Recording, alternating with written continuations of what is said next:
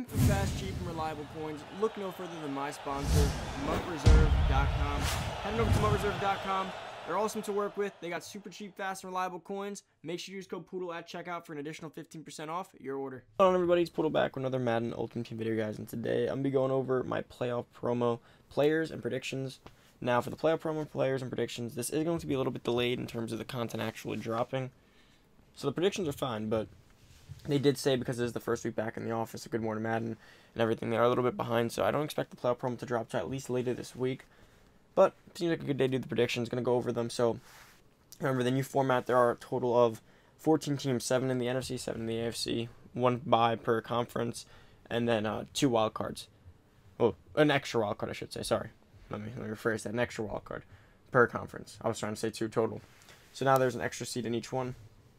And that leaves us with a total of 14 masters. Playoff promo typically is 1 master, playoff master per team, and then 2 total masters, 1 per conference, NFC and AFC. So we're probably going to be seeing a total of 14 heroes / masters, and then 14 heroes, 2 total masters for the conference, which are going to be the highest overalls. Now the heroes here, I'm going to be slating at 95 to 96 overalls, depending on what they do this year, and the conference masters at 97 to 98 overall. That's probably going to be what we're going to end up seeing again. It was 97s in years past, but again, overalls are a bit higher right now than we've seen in years past at this point, at least last year. But let's get into this. Head over to the Mudhead screen, of course, because it's going to be easier to show you guys per player stats there as I go one by one. I'm going to compare it to like their most recent upgrades. Kind of show you what I can expect. If you're already new to the channel, hit that subscribe button, turn the noti bell, comment down below, like the video, and if you need coins, head over to my reserve and take advantage of code Poodle for 30% off. Use it at checkout. Yeah, that's it. Let's get it over to the Mudhead screen. Tyrann Mathieu, Honey Badger for the Chiefs. I'm going to start with the AFC. Now, Tyrann Mathieu is in perfect line to get an upgrade here. He's one of the leaders on their defense. Not many great defensive players on the defense. More of a collective unit that's played big in the playoffs. But overall, he's one of the more name brand players on their defense. Last card was Superstar MVP, which was literally like one of the first weeks of Madden came out. If he gets an upgrade, you'll probably end up seeing like a 93 speed at this point.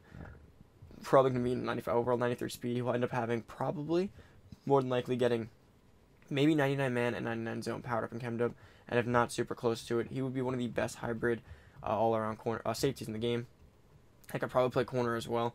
He'll be super solid. We all know Tyrann Mathieu would be really, really good. Always is. The only knock on him is usually his height and hit power, but we could probably overlook that. Now for the Bills, as the second seed, these are in seed order as well.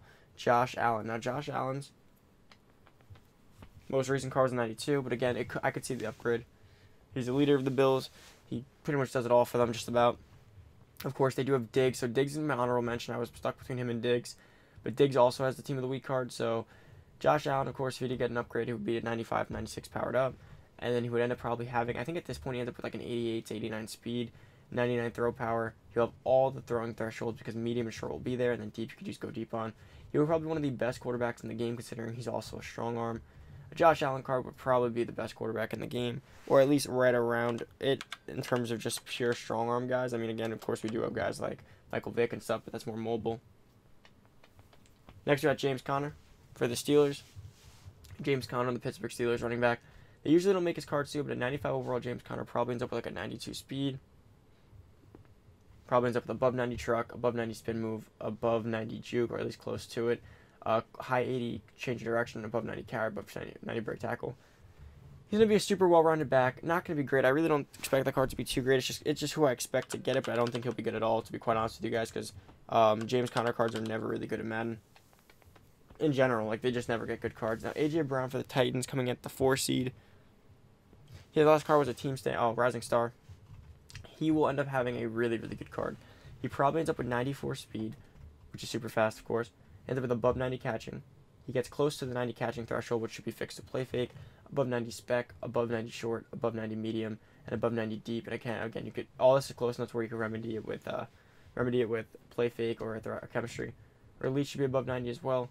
He's gonna be pretty much a all threshold, all catching, decent height, decent speed receiver. And by decent speed, I mean good speed, 94 speed, above 90 change of direction, above 90 juke, above mid 80 stiff arm, above 90 break tackle. He's gonna be one of the best. He's going to be like a Des Bryant-esque kind of guy with a little bit more speed when Des Bryant used to get really good cards.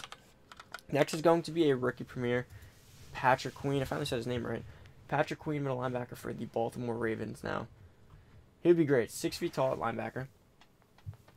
You know, average height, nothing too tall, not too small. But his speed, he'd probably end up getting at an upgrade here from a 90 to a 95. And his rookie premiere, he'd probably end up with like a 93 speed, which would be super fast for linebacker. 95 excel. He probably ends up having, I would say, 92 hit power. His block shot ends up in the mid-80s. His pursuit ends up high 90s. His acceleration ends up mid-high 90s as well. His agility ends up above a 90. His zone coverage ends up at an 80 with zone coverage or lockdown on him. His hit power, of course, like I said, above 90. This would be a well-rounded linebacker. Again, it's hard to determine exactly if he would be that usable because, of course, linebackers have been kind of just tossed aside this year, but we can only hope. Next for the Browns, it has to be Chubb. I can't imagine it being anyone else. His last card was a Durham versus the World, and typically he really just hasn't gotten upgrades besides his card, and he's pretty much the leader of that team, despite the injuries now. Chemmed up and powered up at 95 overall. I'm going to say he gets a 93 speed, powered up and chemmed up. Maybe a little bit more. They did kind of dumb these cards down a little bit because they were free, so you can't take the stats as an exact science on these. But he will end up with probably 93 speed, 93 excel, probably above 90 jumping, mid to high 80 strength, above 90 trucking, mid to high 80 change of direction, above 90 stiff arm, above 90 ball carrier vision, high 90 carrying, high 90 break tackle. Carr will be a super well-rounded power back. I don't think he'll be the best one because, of course, we got guys like Bo who pretty much are just him with way better speed and athleticism. But again, still will be good. Next we have for the Colts coming in at the, I believe that's the 7th seed, Darius Leonard. Now Darius Leonard, as is basically right here, I clicked on the wrong card though, but Darius Leonard is one of the leaders of the defense, and they've had a pretty good defensive year considering like what you would from what you would expect typically. Like they're a good defense, but they had a probably above average. Now 89 overall team standout was his last card. He's usually a very well-rounded left outside linebacker. This next card gets a 90 speed, gets a high 80 block shot, which is good, gets a high 80 hit power, so he's going to be able to stop the run a good amount. Good hit power, strong, he's going to be pretty fast, and his zone should be above an 80 if you get locked down on him. So he's going to be like a well-rounded zone run-stuffing linebacker, just can't pass rush. So he'd be like the perfect kind of guy that, like, when you run a scheme where the outside linebacker's on the line, he just pops out into coverage or whatever. Probably be the perfect start for you so he can still stop the run if they do end up running to his side and also back up into coverage. Now heading on to the NFC, we're starting with the first seed Packers. We have Devontae Adams. I was going to go a few other guys and I looked at it, and Devontae Adams is, breaking records, playing amazing. Everyone for his back, like, he just does amazing. So figured it had to be him. And his last card was an 89, so it lined up perfectly. Now we know this card's going to suck because Devontae Adams cards are never good, but he's gotten one before too. This isn't even his first time getting a playoff master. This is probably his second time. His next card probably ends up with a 91 speed, which again, still really slow. He's like Michael Thomas. They give him the same exact card, but all of his route running will be above 90. You need go deep though to get him above 90 deep route running. His release will be high 90. All his catching will be above 90, but the speed won't be good enough. I'm not gonna talk about it too much because he's just not gonna be a usable card. He never is. They really just ruin him in Madden. I don't know why they do that, considering he's one of the best receivers in the league, if not the best receiver in the league right now. At least stat-wise. Cameron Jordan, he had a cauldron player for most feared. Could easily see him get one for the 2nd seed Saints. All around, he'll be pretty slow. He'll be, decent athleticism at best. High 90 play rec, mid to low 90 strength, above 90 block shot, above 90 pursuit, above 90 tackle, high 88 probably hit power, and his power probably can get to a 99 if you put the pass rush cam on him. Pretty good card again. So far, I'll go over the meta cards at the end, who I think will be really good here. Next for the 3rd seed Seahawks. This will be probably the best card they do drop if we get this card. That's DK Metcalf. Now, yes, he just got a card, but that was not a position. Doesn't really count towards his power train. Now, this DK Metcalf right here had a 92 speed. If he gets a 95 overall powered up, chemmed up, he probably ends up with a 96 speed at wide receiver. He gets a 96 speed with all above 90 catching, all above 90 route running. Now, the way this would work is he will get the deep route running by default, and then if you use play fake, he'll get his medium and short up enough. He'll get the release. So he'll end up being an all-threshold receiver. He'll pretty much be Randy Moss, just about, and maybe even more fun because he'll have above 90 stiff arm, above 90 break tackle. He's going to be very similar to Moss. His truck will be above 90. This DK Metcalf would be extremely meta. Next, we have a lineman for the Washington football team. That's going to be Brandon Scherf. Now, Brandon Scherf has an auto mace, but I really couldn't think of anyone else to give it to on this team, considering Chase Young just got a card. Brandon Scherf, we always get a lineman typically out of this too. Brandon Scherf would be insane. He'll have high 90 run blocking, high mid 90 run blocking, high mid 90 pass blocking, all around, which would be a beast lineman, you know. Especially because we're probably going for free, so that's definitely going to be a, a dark horse for a taker if you don't like any of the other players.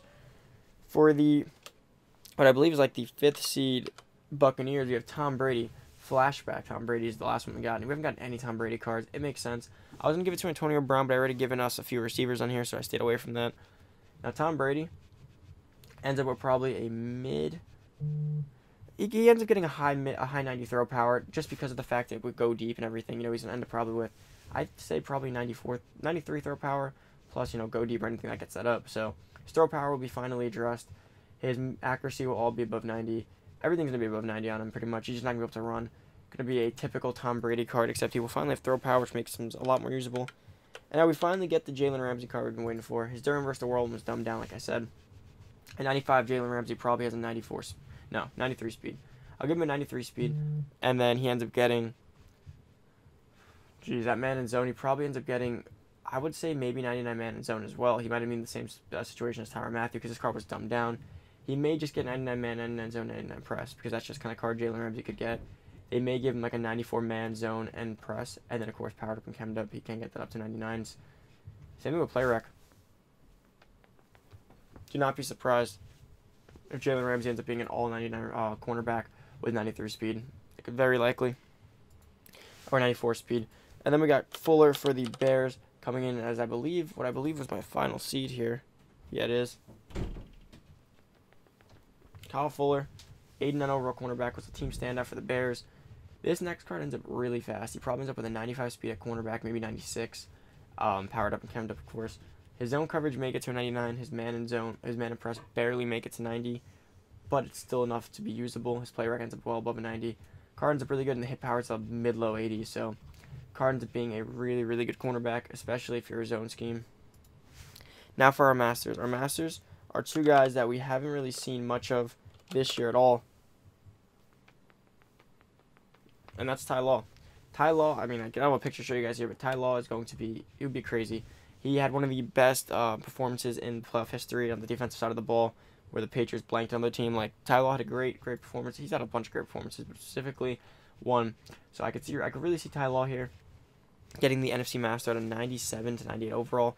He ends up with probably a 95 speed total, 94 speed.